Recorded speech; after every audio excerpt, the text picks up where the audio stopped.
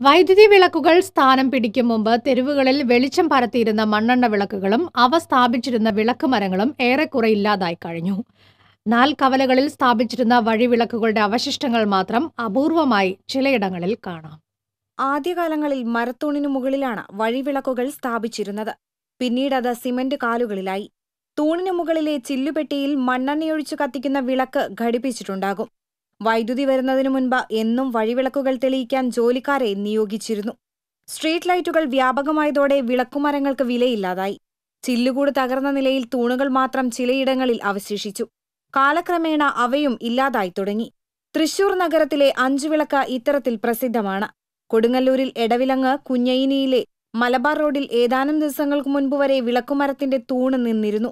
കഴിഞ്ഞ ദിവസം പുതിയ വൈദ്യുതി പോസ്റ്റ് സ്ഥാപിക്കുന്നതിനായി ഈ തൂണ് പിഴുതുമാറ്റി. ഒരുപാട് കാലം നാടിന് വഴികാട്ടിയായിരുന്ന വിളക്കുമരങ്ങൾ വിസ്മൃതിയിലാണ്ടു പോകുമ്പോൾ ഒപ്പം ഒരു ചരിത്രാവശിഷ്ടം കൂടിയാണ് ഇല്ലാതാകുന്നത്. T.C.V. കൊടുങ്ങല്ലൂർ.